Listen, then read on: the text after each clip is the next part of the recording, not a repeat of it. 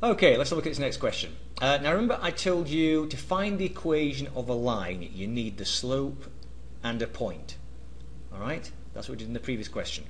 Now this question has 2 points. It doesn't have the slope, so you have to find the slope. Now for some of you who might have seen this before, there is a slope equation. So I'll just switch to the other page here.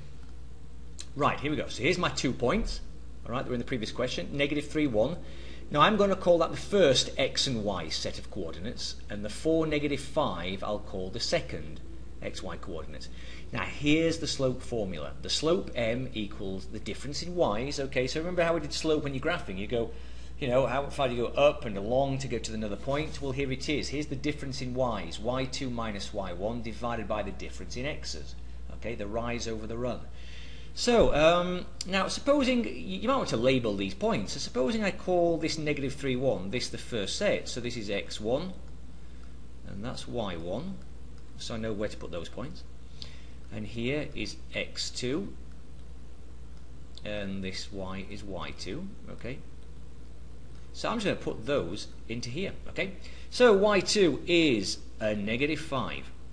Okay. So negative 5. I'm going to take away, I'm taking away y1, which is the 1 over there, okay? Right, the x2 is a 4, that's on the bottom. And I'm subtracting, what am I subtracting? I'm subtracting x1, and that is negative 3. So watch it, that negative that's there first is already part of the equation. Negative here, negative 3 is the number I'm subtracting from that 4. So watch your double negatives, because this is going to give you negative 6/7, okay, and that is the slope between these 2 points. Right, so I've got a slope. All right, negative 6/7. Okay, so let's go back to the original question. I can now add this to everything. Right, it also has a slope of negative 6/7. Okay, so great. I've now got that extra piece of information for the question. Now, when you're doing this, you only need 1 point, so just pick whichever one you want to. Both of those are a little bit, they're not very nice. So I'll just take this one. Now, remember now, you can do like we did in the previous video. You can either stick these numbers into y equals mx plus b, and you're finding the b, the y-intercept, or you can try the slope-intercept. Not slope-intercept, sorry, the point-slope equation. Remember that y minus y1 equals mx minus x1. Have a look at the previous video. I'm just going to stick these numbers into y equals mx plus b. Okay, y equals mx plus b. Right, okay, and I'll use, like I say, these points here.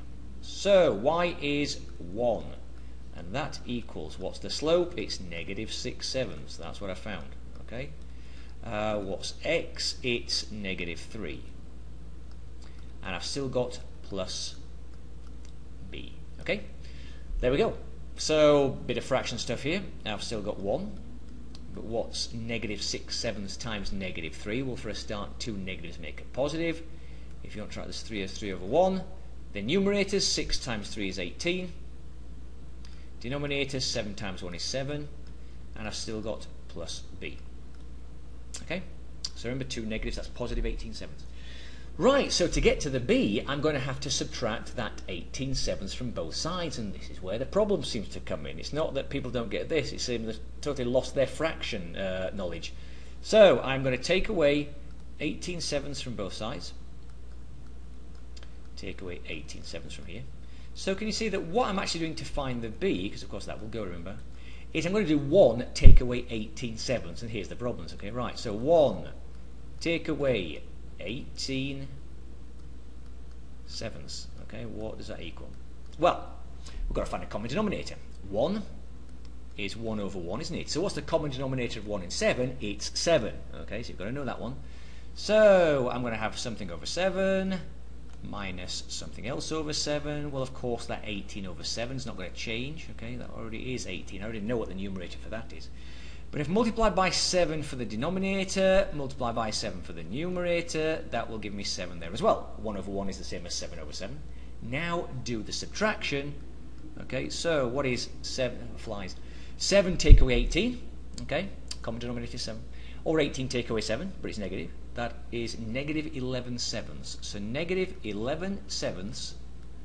And remember what I found there? I've just found b. That's what the y-intercept is. All right, 0, negative 11/7. I don't need the 0 to put into the equation, but that's what the point would be. So here's the final answer then. Y equals, what was the slope? Remember, negative 6/7. Alright, that's the thing that goes next to the x. And then what's the y-intercept? There it is, negative 11/7, and that, folks, is the answer. Not very nice, but you just went through pretty much the same thing in the last question. It's just the slope was not as nice, but that's it. Okay, so remember, you've got to find the slope by using y2 minus y1 over x2 minus x1. Once you've used it, just use that. Remember, I found it up here. Okay, and one of the points, and this one, you know, throw it in, try the point slope form if you want to. You will get the same answer. Anyway, good luck on fractions.